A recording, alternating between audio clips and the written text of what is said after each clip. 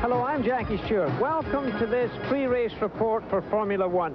The Grand Prix of Brazil is the first race in this year's World Championship Series, which of course we'll be covering on ESPN. Rio de Janeiro. It was first discovered and admired by the French, but that wasn't allowed to last. It's the Portuguese who really settled here, and it's their language that is spoken.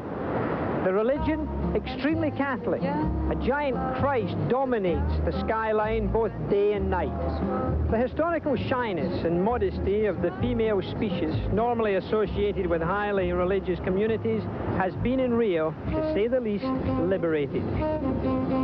The long beaches of Copacabana, Ipanema and Leblon are blessed with an abundance of female form in the most scanty attire. Rio de Janeiro reflects all that Grand Prix racing projects. It's colourful, it's exciting, it's glamorous. But as with the beginning of any new year, the unknown is upon us. Will the reigning world champion Alain Prost confound the statistics by winning again this year? Not since 1959 and 60 has the championship been won back-to-back. Will Nelson Piquet conquer his third world title in the Williams Honda? Can Ferrari come back from a long drought with Alboreto and Johansson? Or will Brazil's new young superstar Ayrton Senna and the GPS Lotus cause havoc in the ranks?